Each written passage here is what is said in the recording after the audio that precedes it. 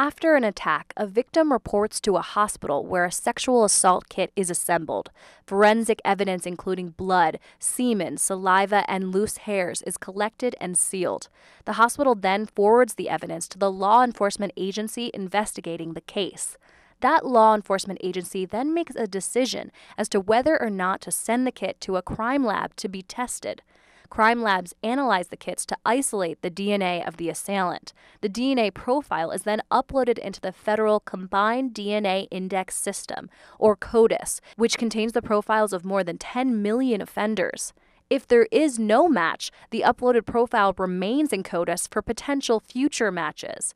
If the DNA profile matches a convict's profile in CODIS, it can identify an unknown attacker.